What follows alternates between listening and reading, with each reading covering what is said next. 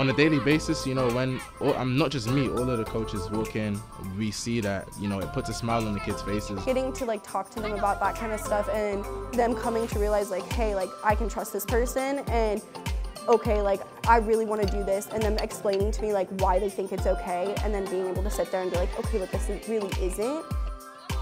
When we started with Elevo, we had to do a lot of work behind the scenes, and as an administrator and in charge of 11 different sites, Elevo's really taken that off our plate, and they've been able to bring a full service curriculum. They've been able to bring staffing coaches that have a ton of energy.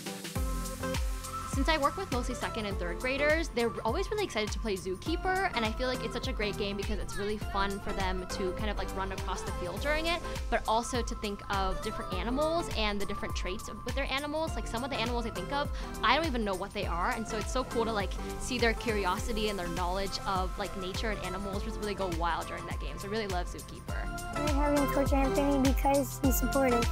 They have like fun activities like freeze tag. We named him cars, that way he remember our name.